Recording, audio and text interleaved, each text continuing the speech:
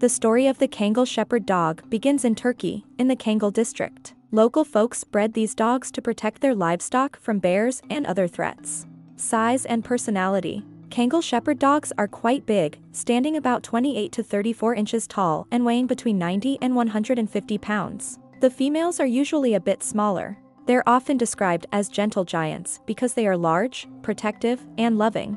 But they can also be a bit stubborn, so you need to train them well. Growing up slowly. These dogs take their time growing up, even more so than other breeds. When they're puppies, they can be playful and cute, but also known for their strong chewing and digging habits. It's common for them to roam around a lot if they get the chance. At around 2 to 2.5 years old, they become more serious, protective, and watchful.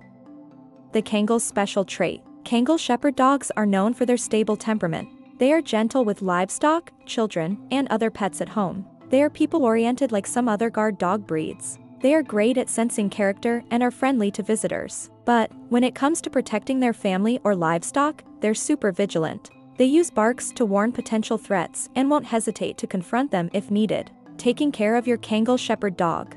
Keeping these dogs in good shape means they need plenty of outdoor space for their daily exercise.